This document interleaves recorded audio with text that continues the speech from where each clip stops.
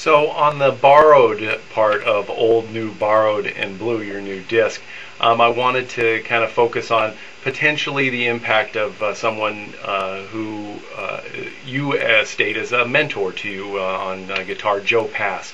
Can you tell us some of the things first tell us a little bit about your relationship with Joe, and then I want to get into potentially some things you may have borrowed that we feature on the disc, that you feature on the disc that reflect Joe. I met Joe in 1974 in Boston. I took my father to the Jazz Workshop in Boston to hear him play solo. So we sat for the whole evening and you know, marveled at his ability to, I was already a big fan of his. And so afterwards we went back and I introduced myself and I asked him if it would be possible to take a lesson. He was staying across the street in Hotel Lennox, which is oddly enough where my mother and father had their honeymoon. So there he is, and he says, "Oh yeah, I don't have any girlfriends," or whatever he said to me. And come on over tomorrow, I'll come for breakfast or whatever. So that was on a Friday night. On Saturday, I drove and got there, and he met me in the lobby, and we had breakfast together, and then we went up to his room, and I took a lesson. It's like, I don't know, 2 hours or something. But I sat there, and he basically said, "Well, play something," which is, you know, kind of a lot of pressure. So I played something, and he knew I had graduated from Berkeley, so he was a little bit kind of leery of, "Well, what do you want from me," kind of thing. And he said, "Well, what's wrong with that?" I said, "Well, you know, it's not that it's anything wrong. I just wanted, you know, your input." And I played Little Darling or something like that. That was one of the things that he had recorded and that I had spent some time with. So that just kind of opened the door to a bunch of things to discuss about those recordings. And actually, Ode to Billy Joe, which is on this recording, was on one of his records. It's a trio record called Intercontinental. It's like one of the great trio guitar records of all time for me. And so that's basically kind of where that's borrowed from. It's a little bit of a different treatment. I did it more like a boogaloo kind of treatment because I have the organ trio, which is, you know, boogaloo is like certainly, it's one of those organisms that's right. Just, you got to do a boogaloo. It works with the organ. Yeah. So, you know, that his was more kind of like a bossa kind of treatment. But, you know, again, it inspired me just because you know, that was such a landmark record for me. Well, and then what would be your particular characterization of Joe Pass's styles or things of his playing that made him unique that you kind of really looked for? Well, you know, the original, like the first recording again was Intercontinental, which was a trio record. So when you're just guitar and bass and drums, there's a lot of space. You know what I mean? It's a lot of responsibility for a guitarist to take on. And so for me, at that time in my development, it was like that was the holy grail, or the thing about the mountain. I can't remember the metaphor, but anyway. That was the top of the mountain, the Sermon on the Mountain.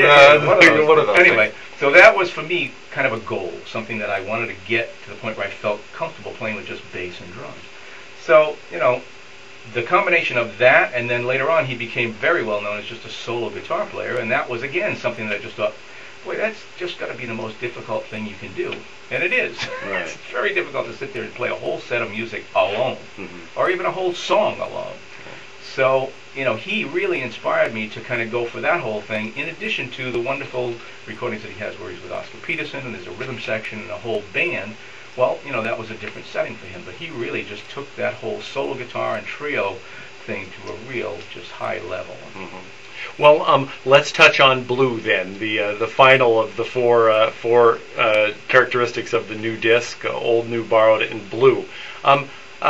How important is it for, you're an educator in jazz, how important is it for young musicians that are coming up to understand the blues and be able to play that style and understand it to be able to get jazz and to play jazz? It's a huge component. I teach a course that I wrote, it's called Jazz Guitar Arranging and Improvisation, and the first thing that we focus on for several weeks is just blues.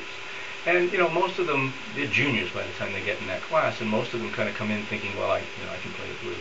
It's all right, well, you can play the blues to some degree, but it's a sort of a jumping off point for me in terms of talking about harmonic embellishment. And the blues is a great place to start because, first of all, it's a 12-bar, it's a short form, and there's so much harmonically that you can do with the blues. In addition to just, you know, the basic 3-chord kind of thing, that's just a whole world of knowledge that starts to open up a whole bunch of options to them that they can then take and apply to longer forms and standards and jazz classics and all that stuff. So it's a great place to start because it's a form that, you know, even my dog can keep his place in a blues form. Well, can you relate a particular tune or two on the new disc to the blues? Well, Party Time is a minor blues, is the way it turns out, and it's like it's a Lee Morgan tune, and it's just been one of my favorites for years. I always liked the line, and the fact that it's a minor blues form happens to be sort of a big part of why that one was in that category. And then Ode to Billy Joe it's not a blues per se. It's like a 16-bar progression, but it's very bluesy in that it's basically kind of the sort of the 1 chord, the 4 chord, the 5 chord kind of thing. So the same basic elements.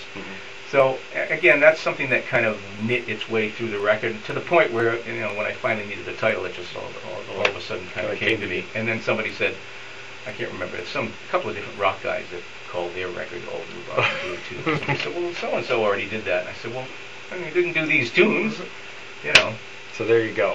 Well, so the new disc's out. I'm sure you're going to be playing some dates like you are now, featuring the band and the disc. What other projects are you working on? Well, at this point, I'm trying to finish a couple of different books that I'm writing. I teach at University of Southern California, and we started a whole Thornton guitar series from Mel Bay, which is the biggest publisher of guitar materials in the world. So I'm pathetically late on several projects that I'm doing for that. So I'm going to finish one up later this week, and I have 2 or 3 more that I'm trying to finish through the summer. And then this record just came out, so now I'm actually getting a chance to go out and be a musician and a guitar player and a sort of traveling person at large. Well, where can folks find out more information about yourself and your itinerary and where you're going to be playing? Well, everything's there on my website, which is just my name, frankpotenza.com. Well, Frank, it's been a pleasure to chat with you, and best of luck with the new disc. And thanks again for coming to Jazz Live San Diego. Oh, it's my pleasure. It's our pleasure to be here again. And I hope we get a chance to come back